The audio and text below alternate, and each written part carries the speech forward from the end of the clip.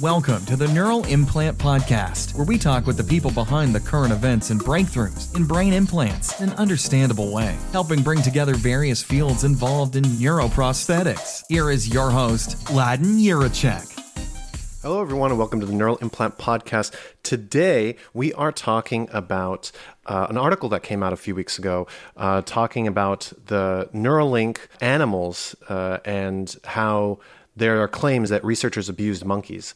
So this is something that came out with the Physicians Committee for Responsible Medicine, and they allege that most of the animals have died, most of the primates in the studies have died, and they allege that the brain chip tests, their neural implants, have killed 15 out of 23 monkeys. So this is something that's really interesting. It's definitely caused quite a stir in the neurotech community, and kind of something that's not very typical for an Elon Musk company. The company, Neuralink, actually posted a rebuttal on their blog, and that was very interesting, and I'll talk about that a little bit in a bit.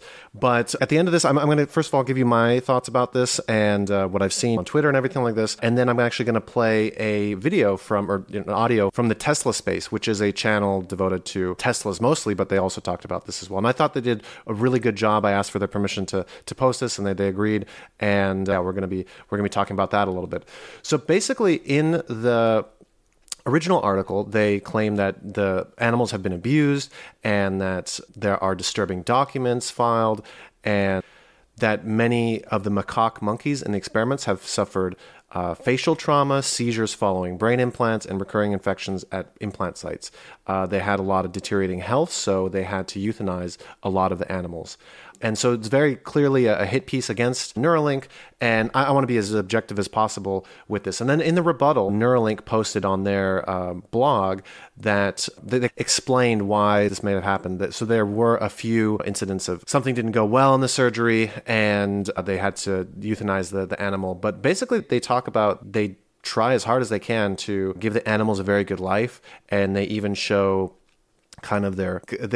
pictures of their care facility, which, seems really good. A nice, kind of a heaven for kindergartners or something like this. I don't know if it necessarily translates to animals. This indoor space with a bunch of colorful plastic toys and a little wagon wheel and all this kind of stuff.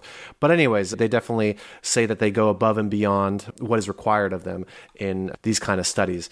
And from my perspective too, unfortunately, that is a reality in studies, is that as we're trying to develop these technologies, we don't want to test immediately on humans. We want to first test on animals. So usually you start with lesser animals, a little bit more like rats, before moving on to pigs and monkeys and stuff like this, things that are more similar to humans. And all these things are overseen by ethics committees. So you can't, at least in America, you can't just go and do whatever experiments you want. You have even ethicists and people who are in the field allow you to do whatever you want to do. So there is oversight in this. And a lot of times with the euthanasia, something just goes wrong in the surgeries. And I've seen this as well in the labs that I've seen. It is, for a lot of people, it is a difficult thing to look at. Actually, for me as well, it was very difficult to watch surgeries or euthanizing or doing implants, whatever. It took a really long time, actually. It took many weeks, many repeated exposures to be able to get used to something like this. You do get used to it, and a lot of times you think, okay, the conditions could be better. You could have a little bit more freedom for the animals, but at the same time, you can't necessarily, because you have to have certain studies and you have to be able to get the data that you need out of it. So you're walking a fine line. But again, like, these things are overseen, and some people might argue that it's too much and that it raises the cost of these kind of experiments. I think it can be $100 or $1,000 per animal, and we're talking rats, things that you would see in your kitchen and want to kill it right away. And these animals have a huge value, actually, because of all the care and food and facilities that kind of go around that. And of course, $1,000, that includes all sorts of things, surgeries, blah, blah, blah, all these things that go into it.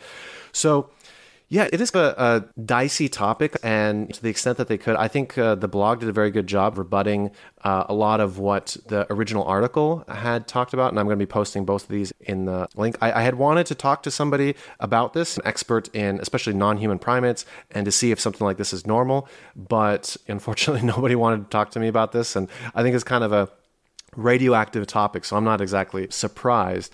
But yeah, I think it's really good. Okay, I guess my conclusion is it's a moral gray zone, but maybe in 100 years we're going to be looking at what kind of barbarians we were. But honestly, at this point, we can do all that we can to, simulate this kind of stuff. And actually a lot of my work in my PhD, I'm trying to simulate what these electrodes and neural implants look like in the body without having to implant it into a body to save these kinds of lives and actually, honestly, to speed up the rate at which we can develop these. But at the same time, they are simulations. They are models. They are approximations. And as they say, all models are wrong and some models are useful. So at the end of the day, you do have to put it into a biological system, and you want to put it into as close a possible biological system as human before going on to humans, because if you have facial paralysis and this kind of stuff in humans, when you implant them, then that's not as good, especially if it could have been easily prevented. So anyways, here is the episode from the Tesla time, and in the show notes, you have the link to the video, and so you can check it out there as well. But I thought this was really good, so enjoy. All right, let's talk about animal testing at Neuralink. Controversial subject, I know, but we've always been committed to discussing the latest updates and news about this company in the past, and we know that you all want to know the latest info about Neuralink. So it would be a bit of a failure if we didn't talk about the monkeys.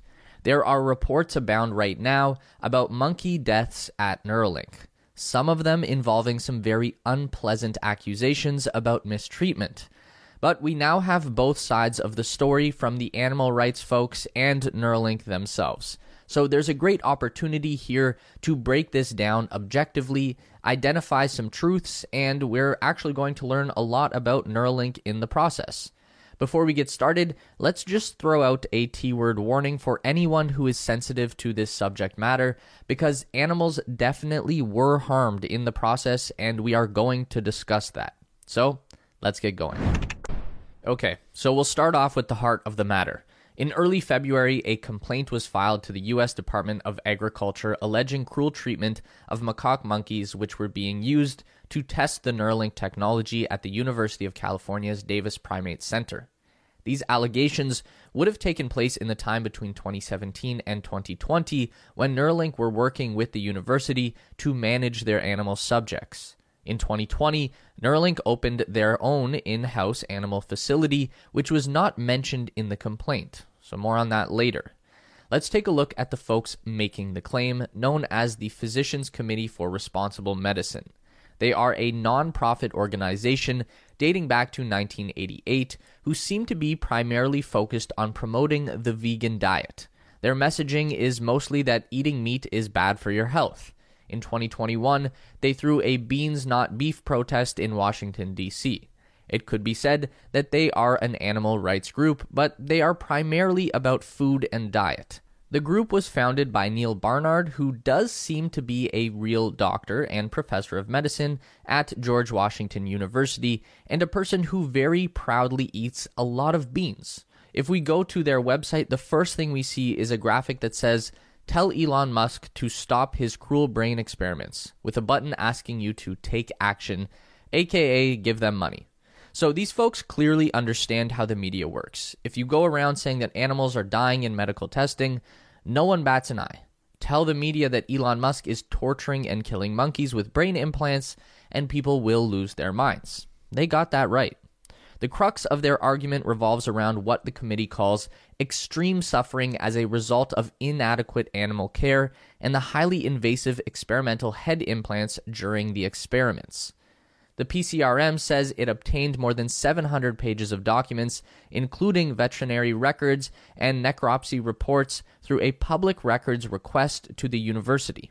The records relate to 23 monkeys owned by Neuralink, which were housed and experimented upon at UC Davis's facility from 2017 to 2020. It's no secret that animals are used in all kinds of product testing, from shampoo to medical devices. And we know that Neuralink have been experimenting on monkeys because they showed us one last year who had 2 brain implant devices and was using them to play a video game with his mind. So it shouldn't come as a major shock to anyone who is decently well informed that not all of the monkey tests turned out great for the subjects. Just for context, I tried to figure out how many animals die in medical testing in any given year. It's basically impossible to quickly find any article that isn't fake news propaganda for the animal rights people. But if we take PETA's own number of 100 million dead animals per year, then over that 3-year period, there were 300 million casualties due to experiments, with Neuralink accounting for 23. So the only reason that they can make this such a big deal is because Elon Musk's name is attached to it. What makes this story really interesting is actually the response from Neuralink to the allegations. This is again an Elon Musk company, and we know that historically, Elon's companies do not do advertising, media relations, or public relations. Tesla being the strongest example of this. They never comment publicly on anything. They have no PR department at a $1 trillion company, and they don't say nothing to no one. They just let Elon do the talking, and I guess it's been working out pretty well so far. But Neuralink is a little bit different. Maybe it's because Elon is a little more hands-off with this company. He is an engineer and a self-taught rocket scientist, but I've never heard him claim to be a brain surgeon or any kind of medical expert or an expert in the field of wearable tech and smart devices, which is what Neuralink does. Elon wants a device that will allow him to merge human brains with artificial intelligence and hopefully solve a bunch of medical problems along the way. That's why he founded this company. But I wouldn't say he runs Neuralink in the same way that he does with Tesla and SpaceX. Anyway, that's why I found it so fascinating when Neuralink broke with tradition and released an official company response that meets these allegations head-on. In a blog post titled Neuralink's Commitment to Animal Welfare, they write in depth about the company's past, present, and future approach to animal welfare, and there is a lot to learn from this blog. They begin by stating the facts. Currently, all novel medical devices and treatments must be tested in animals before they can be ethically trialed in humans. Neuralink is not unique in this regard. Then we get a bit of backstory on the relationship between Neuralink and the University of California. In the early days, the company did not have anywhere near the resources to care for their own animals, so they partnered with the university's California National Primate Research Center to establish the foundations of Neuralink's research and development mission. The first phase of that mission is described as novel surgeries in animal cadavers and then later in terminal procedures. So the first thing they did was to test on deceased animals who had been humanely euthanized as a veterinary decision. The next phase was terminal procedures, which involved performing the surgery in an anesthetized animal who is then euthanized at the completion of the surgery. These would be animals who were suffering from pre-existing conditions prior to the surgery and may not have proper quality of life.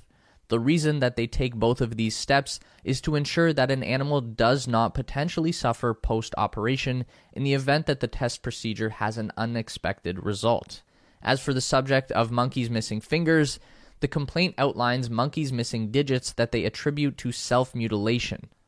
Neuralink responds to that, saying missing digits are often a result of rhesus macaques resolving conflict through aggressive interactions with one another, and they link to a peer-reviewed research paper that explains the subject. Neuralink also stresses that none of these injuries occurred at the UC Davis facility, and the animals were injured prior to their arrival. Now, following those initial tests, Neuralink was able to move on to what they call survival surgeries that allowed them to test the function of different generations of implanted devices as they refine them towards human use. They acknowledge that over the course of those survival surgeries, a number of monkeys did end up having to be euthanized following the operation. They write, as part of this work, 2 animals were euthanized at planned end dates to gather important histological data, and 6 animals were euthanized at the medical advice of the veterinary staff at UC Davis. These reasons included 1 surgical complication involving the use of the FDA-approved product BioGlue, 1 device failure, and 4 suspected device-associated infections, a risk inherent with any percutaneous medical device. In response, we developed new surgical protocols and a fully implanted device designed for future surgeries." End quote.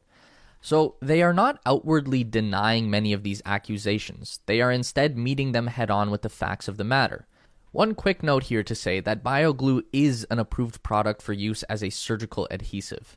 However, it does say clearly in the FDA approval document, not for cerebrovascular repair. So if they did use this product in the context of brain surgery, then that was an error. So, did a bunch of monkeys die in early Neuralink testing procedures? Yes, unfortunately they did. No one is denying that. But have things changed since then? Also yes. So, like we said before, in the year 2020, Neuralink completed their very own in-house animal facility. This is what they wanted all along, but had to wait for a few successful funding rounds to build up the resources to do it.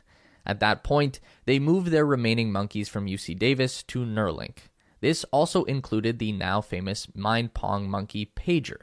He was from that original monkey group, and as we've all seen on the video, he seems to be doing pretty well.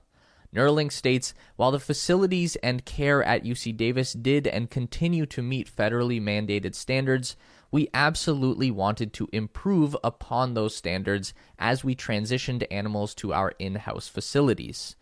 The new facility is something they call a vivarium, which is basically just another way to describe an enclosed artificial animal habitat such as an aquarium or terrarium.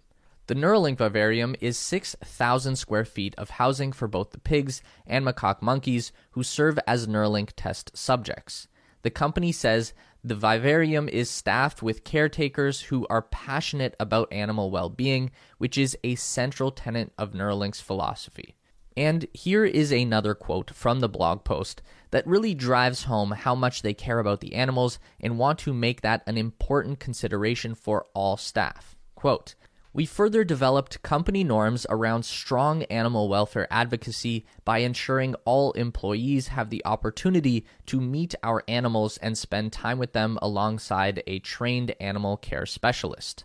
This investment in positive human-animal interactions encourages people to take that extra step to ensure their devices are designed to prioritize animal safety." End quote.